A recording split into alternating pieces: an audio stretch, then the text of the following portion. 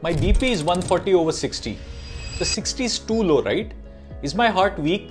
Should I stop my meds? So this is one of the most common fears I hear from elderly patients. Now let me explain. See, the lower number, that is diastolic blood pressure, shows the pressure between heartbeats, that is when the heart relaxes. Now as we age, blood vessels stiffen and your arteries lose elasticity. That causes your systolic BP to rise and your diastolic BP to fall, a condition called isolated systolic hypertension. So this is common in patients over 65.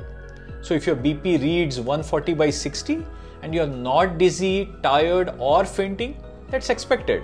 You shouldn't stop your meds just because of the lower number. See, meds protect you from strokes, heart attacks and kidney problems. We aim to keep systolic below 140 to 150 in most seniors, and diastolic in the range of 55 to 65 is okay as long as you're feeling well.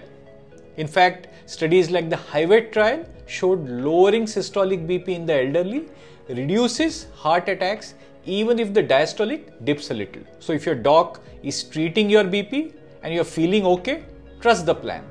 Low diastolic BP in older adults is often expected and not alarming. Follow HYVET for more such real life heart clarity.